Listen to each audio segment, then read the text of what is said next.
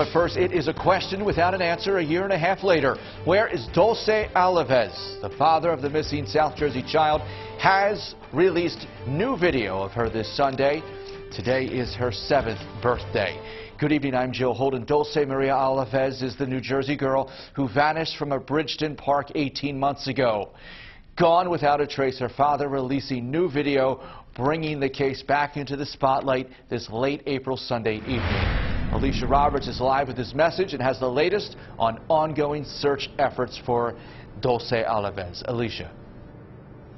Joe, Edgar Perez was deported to Mexico the Christmas before his daughter went missing. A spokesperson telling CBS 3 he wanted to share this video to affirm his love for his little girl and deny any rumors he knows what happened to Dulce Maria. Hello everyone, my name is Edgar Perez. In his own words, the father of Dulce Maria Alavez with a message on his daughter's 7th birthday. I'm really sad and hurt. Authorities say Dulce Maria was abducted while she was playing at a Bridgeton City park in September 2019. It's been almost 2 years. According to police, her mother said she found Dulce's 3-year-old brother crying and her daughter nowhere to be found. I don't know if my baby girl is okay. Perez, who was deported in late 2018 and unable to see his daughter in the months leading up to her disappearance, professing to those who questioned his relationship with Dulce Maria that he took care of her from when she was a little baby. I changed her diaper and did everything for her. And denying claims he has her or knows where she is. For those that think that I took my baby girl, let me tell you that I got nothing to do with it.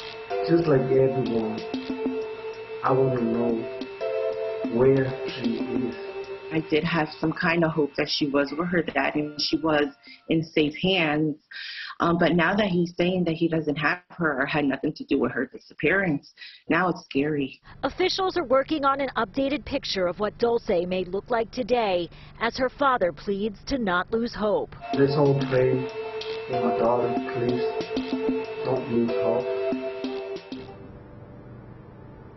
The Cumberland County prosecutor telling CBS 3 in part, quote, "This is an active, ongoing investigation that will continue. We ask the public to report anything they believe might lead us to determine what happened to Dulce." There is a $75,000 reward for information leading to an arrest in the case of Dulce Maria Alavez. Reporting live in Spring Garden, Alicia Roberts, CBS 3 Eyewitness News. Alicia, thank you for that report. Let's get to